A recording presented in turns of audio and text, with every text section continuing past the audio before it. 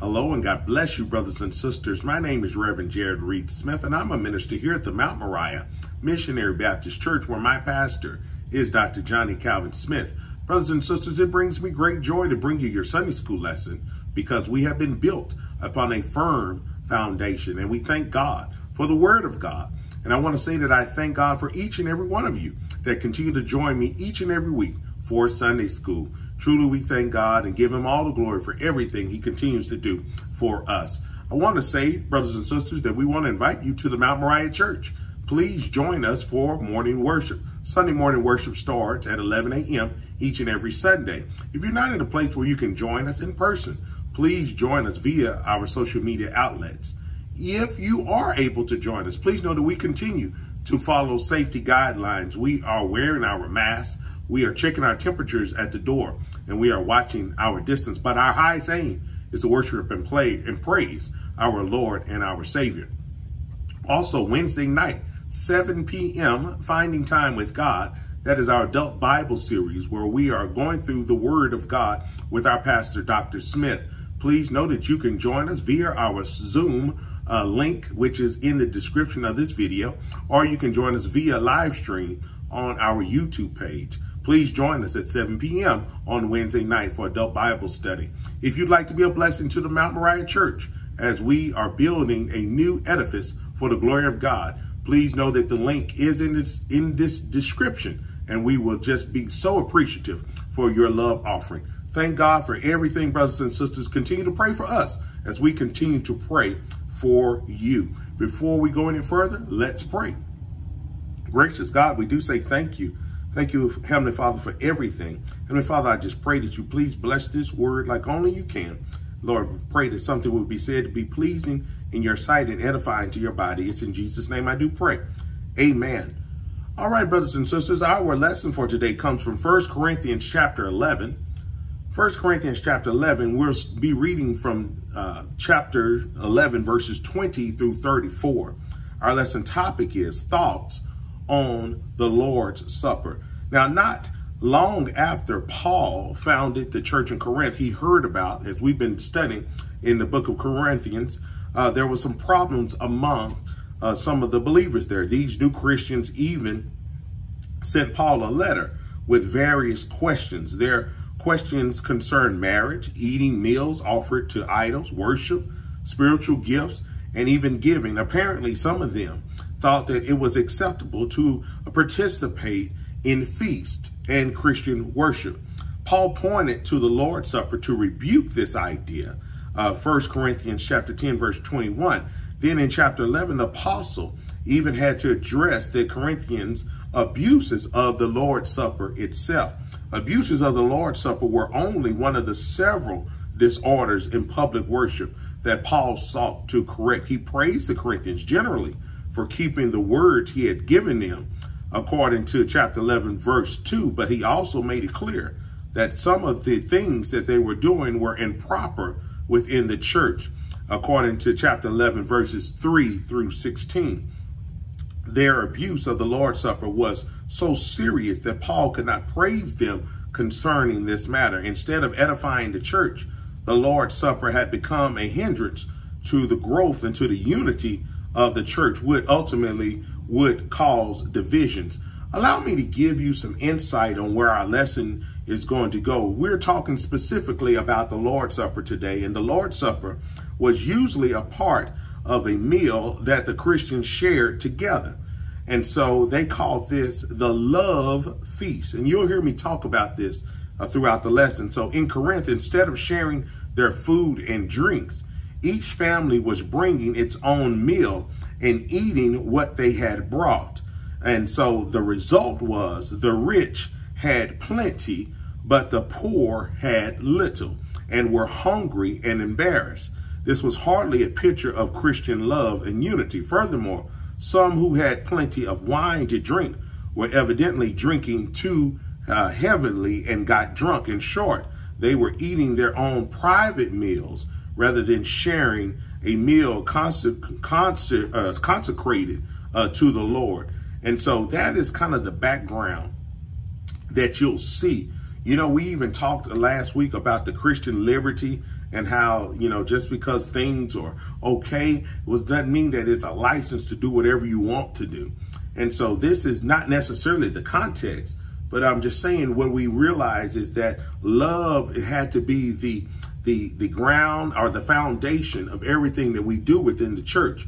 And that was one of the things that Paul was trying to get the Corinthian believers to understand, that love, as a result of God and as a result of Jesus's finished work on the cross, that our service and everything we do needed to have a foundation of love. That's why he talked about in chapter 8, I believe it was, we talked about the knowledge, or my knowledge it puffeth me up, but charity edifieth, it builds up. And so even when we get to chapter 13, where he talks about those things that now abideth, right? But it's what is the greatest of those things is love. And now abideth, chapter 13, verse 13, and now abideth faith, hope, and charity, which is love. These three, but the greatest of these is charity. He even says that even if I don't have love, it's just like sounding brass and tinkling cymbals. So I just want to try to get a little background, and now let's get into the lesson. So just a running commentary, verses 20 through 22, rebuke for selfishness. Verses 23 through 26, the body and the blood. Verses 27 through 34, self-examination. So let's go through this, and we won't go too fast, but let's get through with our verses today. Verse 20 says, when ye come together, therefore, into one place, this is not to eat the Lord's Supper. So prideful divisions had so taken over the Corinthian church that even this disrupted the Lord's Supper. Instead of honoring Jesus Christ during the communion, the people turned it into a time of self-gratification. Because of this, Paul wrote, when ye come together, therefore, into one place, this is not to eat the Lord's Supper. He's stating a fact of what you all were doing. You're coming together for different purposes, right? Whatever the congregation's intentions might have been concerning communion, their behavior made it impossible to call this meal the Lord's in any sense. Verse 21, for in eating everyone taketh before other his own supper, and one is hungry and another is drunken. So in the early churches followed the Lord's example when he ate with his disciples. You know, when Jesus observed the communion, as it were, the Corinthian believers would gather for a common meal called the love feast, where members would bring food and share one with another. However, the wealthier members, as I stated earlier, normally brought more than they needed, but wouldn't share it with those who were not as fortunate. So at the same table, one could find those who were hungry for a lack of food, and others gorging themselves, maybe even being gluttonous over the food that they had. So the Corinthians had made just this big thing into this love feast. This selfishness reigned instead of the way that God, or Jesus Christ rather, would want it. Selfishness was the foundation of their gathering. So not only were some people sitting at the table going hungry, while others were definitely in need, but there was others that were getting drunk. Basically, they turned the Lord's Supper into a party. And just as the Lord followed his Passover meal by instituting his communion service, the Corinthians waited until their dinner was over to partake of the Lord's Supper. But there was no real fellowship or communion taking place throughout the entire love feast. They didn't show any love for one another, nor did they show reverence for Jesus Christ or his supper. So it was common that when Jesus, he observed the Passover, right, and they had the meal, but there was something very special and unique. You know, Judas didn't take part of the Lord's Supper. Judas did not have any part of that, for he had already been excused. Yes, I'll wash your feet. I'll do that, but you're not going to take part of this because this is special. And let me stop parenthetically and say this. Thank you, Holy Spirit, for putting this on my mind, is that we have to be careful when we're trying to be so relevant that we lose reverence for the Lord's Supper. Now, there's nothing And you know, this is open to opinion and everything like that. But I think everyone that understands what I'm trying to say, we sometimes try to be so relevant to the real world and what's going on that we lose, or it's at the expense of reverence to what we're really there for. I thank God for, and I can remember it just like any other time when I used to hear the old people used to say, you need to draw in your wondering minds. You know, and they would tell us, and I can just hear it, sends chills down my little arm right now, because I can hear them say that there was something special about the Lord's Supper. You shouldn't be, and you know, and I can't find this in the Bible, but there is a thought of reverence that should be acceptable in our churches, because we ought not have, I remember the old folks say, you ought not be chewing gum during the Lord's Supper. Now, I can't find that in the Bible, y'all. I can't find it in the Bible because chewing gum wasn't a thing back then. But I think what they were trying to get us to understand is there is a level of reverence that we should have. It's not about being showy. It's not about who can get the biggest piece of bread or who can get the biggest cup. It's about reverencing what symbolically, through this Lord's Supper, what Jesus did in the flesh for you and I. His body was broken. Blood came streaming down. This is not a joke.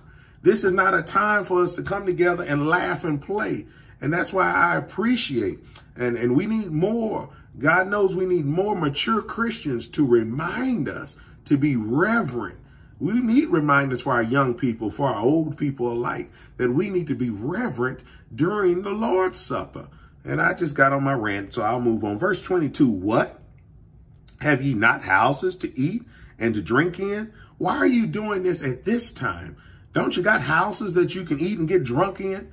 Or despise ye the church of God and shame them that have not? Are you trying to throw it in someone else's face that doesn't have everything that you have? Shall I praise you in this? He's asking a very rhetorical question because we know the answer to it. And he says, I praise you not. This selfish behavior has no place in the house of the Lord.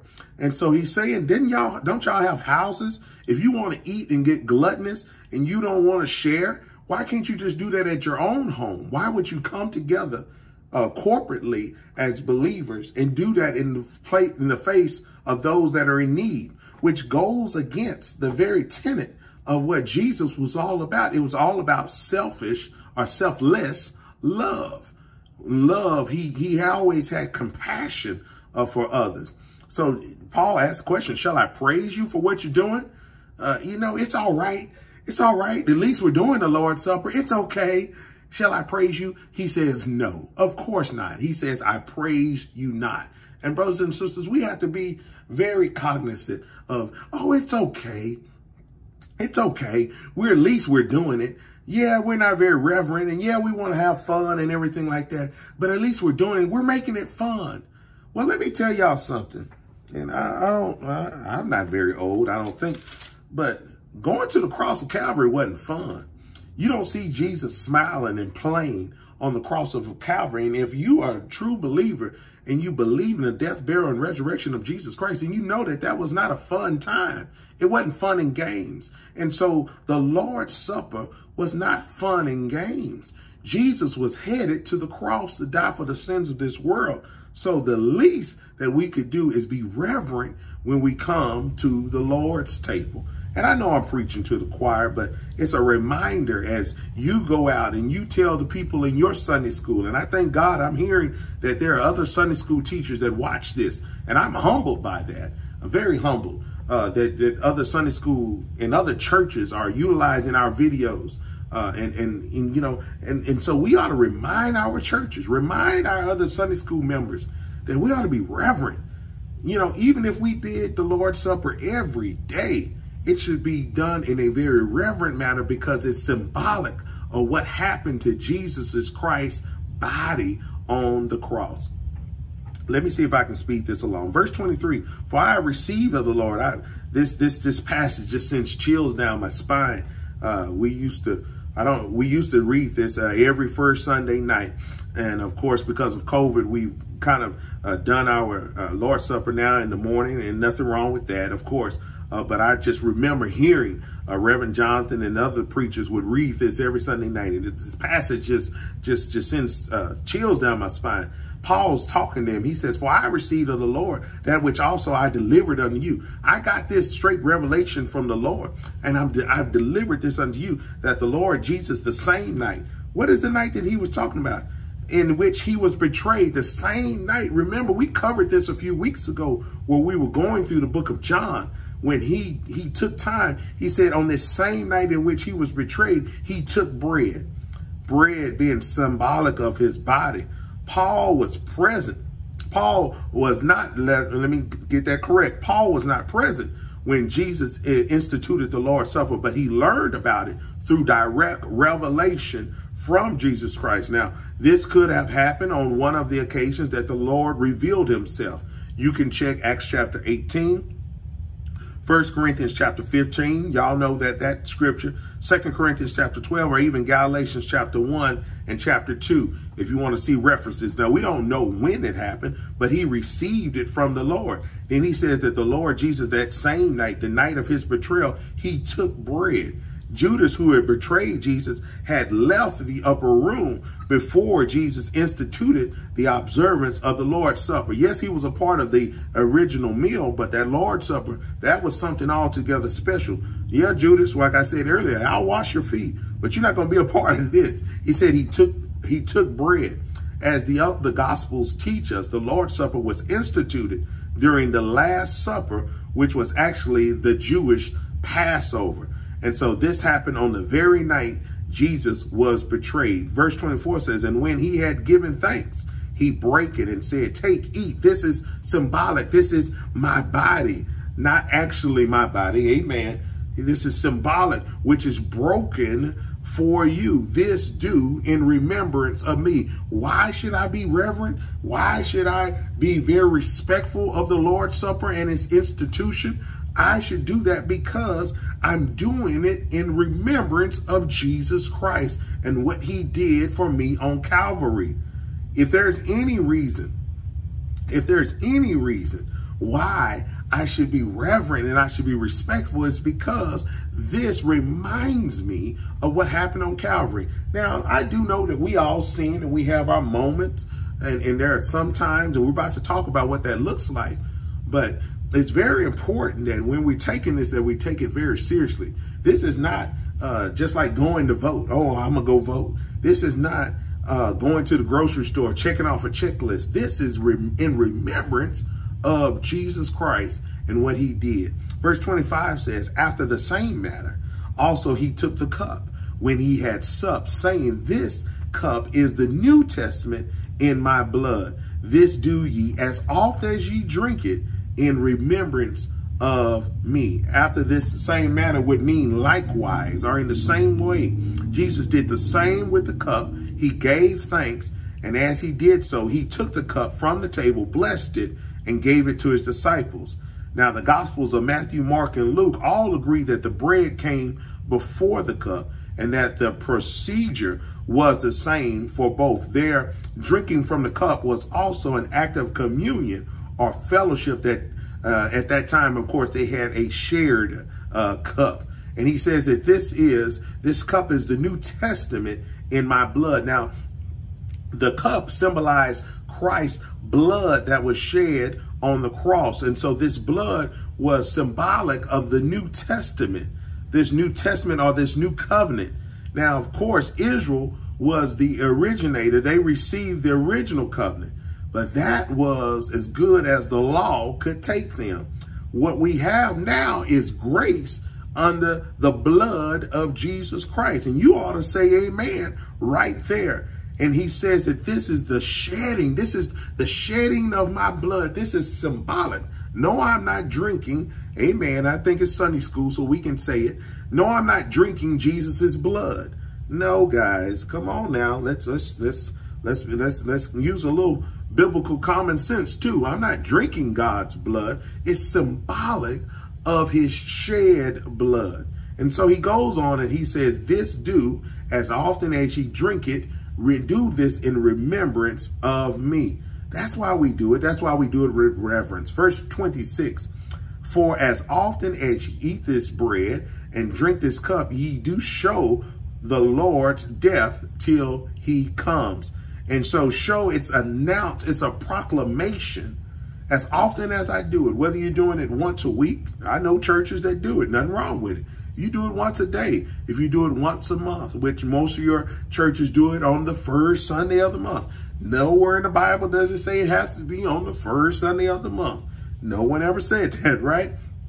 But as often as you do it, you're supposed to do it, and you're proclaiming, you're showing forth his death. Whenever we celebrate the Lord's table, we are proclaiming the Lord's death till he come. In other words, whenever the Lord's Supper is observed, it is a visible proclamation of Christ's sacrificial death. This proclamation is to be made until Jesus returns. In other words, it's very important that we observe the Lord's Supper. Verse 27, wherefore, whosoever shall eat this bread and drink this cup unworthily shall be guilty of the body and the blood of the Lord. Now, notice what he says. Unworthily does not mean unworthy. Y'all catch that. Wherefore, whosoever, so whoever, and it should be those that believe in Jesus Christ, should remember, because he's talking to Christians.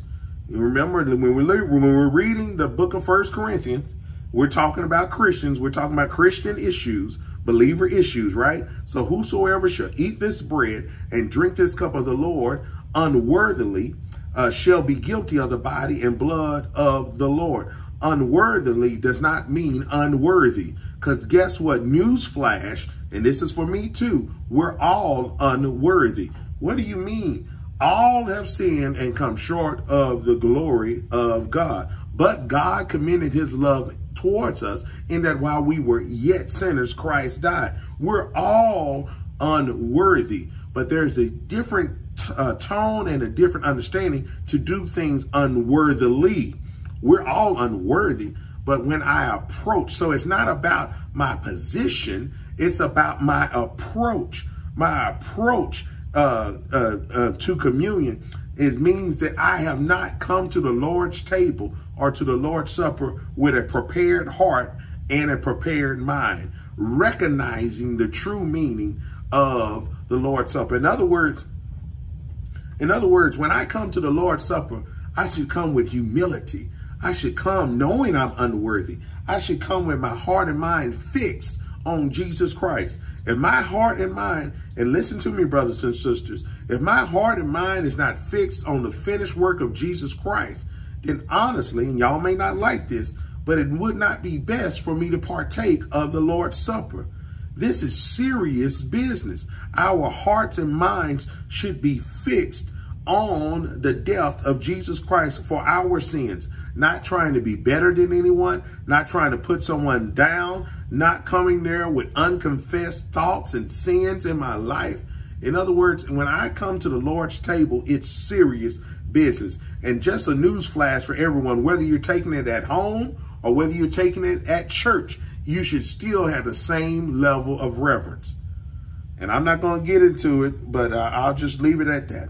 We should have the same level of reverence, because when you're participating, you should have an attitude of gratitude and humility and reverence for the Lord's table. Verse 28, but let a man.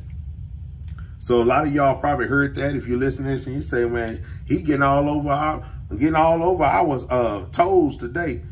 He has no right to talk to us. Well, Paul says it like this, verse 28, examine yourself. I'm just giving you what I believe is good commentary based on the word of God. Verse 28 says, you be the judge for yourself. I'm not going to judge you because I'm unworthy just like you. I got to make sure my heart and mind, and there's been times, brothers and sisters, where my heart and mind were not fixed on Jesus Christ. And so I took the Lord's Supper and with unconfessed sin. I took it unworthily. Not that I'm unworthy, but I took it in an unworthily manner, mad at someone else. When I'm mad at someone else, I can't focus on the goodness of the Lord and what he did for me in Calvary. And so that's what he's saying. But here's the thing. Here's a qualifier. Examine yourself and so let him eat of that bread and drink of that cup. You be the judge for yourself. Let something or someone, you be your own approval. And then that's just the way the Lord is. That's just the way he is. He says, examine, test your own motives. You know, I can go further, you know, because a lot of traditions that we have brought on in our churches, and we got to be careful. Am I there for show? Just to see who can do this and do that during the Lord's Supper? Or do I have an attitude of humility and focus on the finished work of Jesus Christ? Verse 29, for he that eateth and drinketh unworthily, meaning the approach in which I'm doing it, he eateth and drinketh damnation to himself, not discerning the Lord's body. Damnation means judgment. Now, this does not mean that our salvation is taken away. Remember, when you're saved, you're always saved. And we ought to believe that, because the Bible doesn't give qualifications on anything other than that. So what it says is the results of this and taking it in an unworthily manner would be that there would be possible judgment. Now, of course, the Lord does what he wants her to do. Remember that old saying, he's God all by himself. He don't need my help. God works in mysterious ways. His wonders to perform. So this judgment it could be thought of as disciplinary action. When you take of the Lord's Supper in an unworthily manner, this can mean disciplinary action. Because why? You're not discerning the Lord's body. You're not showing respect.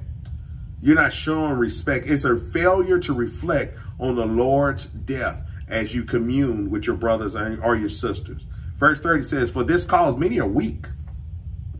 For this cause, for this reason, or for this is the why. There were probably those, he says that there were many that were weak and sickly among you, and many sleep.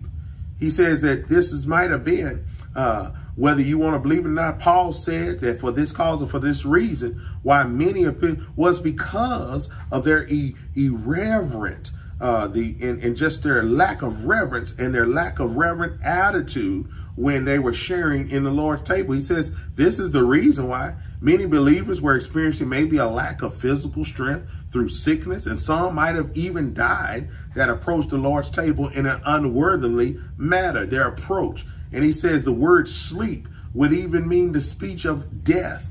And so he's saying this is what God had no doubt may have brought judgment on a few of these believers.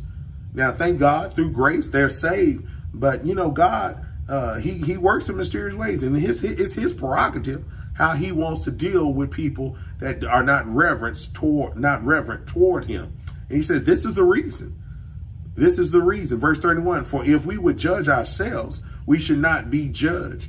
If we would examine ourselves, if we would discern within our own selves and check ourselves, as the preceding verse said, then we wouldn't have need to be judged. In other words, it's very important, brothers and sisters. And the same God that spoke through the instrumentality of the Holy Spirit to the Apostle Paul in chapter 11 is the same God of today. And we have to be very careful, especially in the time, and this is really all year long, but we're now coming upon the time of Palm Sunday and Easter Sunday. It's very important. I think this is Palm Sunday that we're speaking of right now. And so it's very important that we remember this, and we are very reverent about the death, the burial, and resurrection of Jesus Christ. Verse 32, but when we are judged, we are chastened, we're disciplined of the Lord, that we should not be condemned with the world. In other words, we're chastened of the Lord. We are judged, we are chastened, we are disciplined by the Lord, that we wouldn't be condemned with the world. See, the world, or those who fail to accept Jesus Christ, are condemned. So in other words, Jesus expects more out of his children, or even God expects more out of his children, because we're not going to be condemned with the world. So that's why we have to be chastened. He expects his children to act right. And so when you come to the Lord's table, you ought to act right. Should be no foolishness. Amen. At the Lord's table. Since Christians are saved and they belong to God, when we fail to worship in a worthy manner, then this displeases God, and he deserves the right to chasten us. God's actions and his chastening is up to him, but he deserved the right. Verse 33, as we continue, as we end our lesson, wherefore, my brethren, when ye come together to eat, tarry one for another. So the words, when you come together to eat, probably talks about the love feast that they were talking about, as we talked about earlier, talking about that love feast, that preceding of the Lord's Supper.